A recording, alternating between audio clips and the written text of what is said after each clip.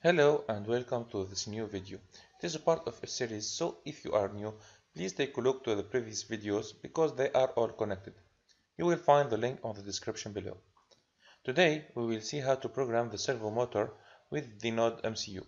The servo is a very popular component used in robotics. There is several models. The one I'm using in the video is the SG90.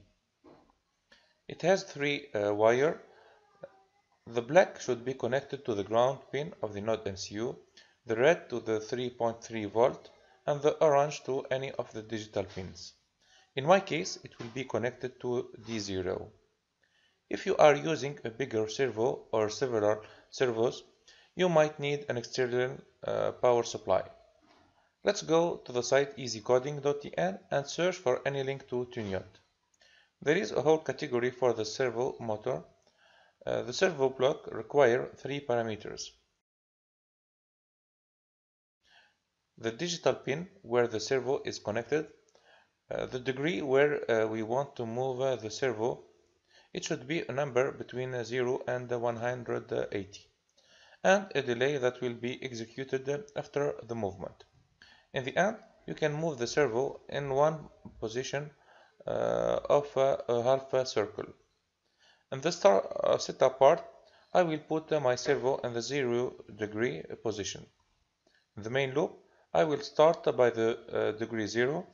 After that, the servo will move to the degree 90.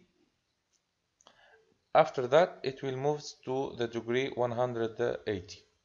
Because my blocks are in the loop part, after the 180 degree, the servo will move to the 0 position.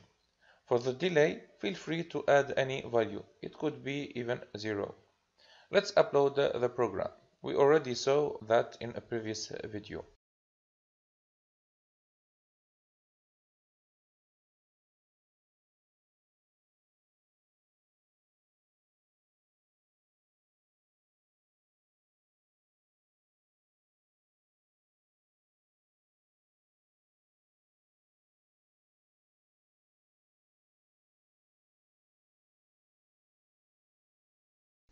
I hope that you liked the video and see you soon. Bye.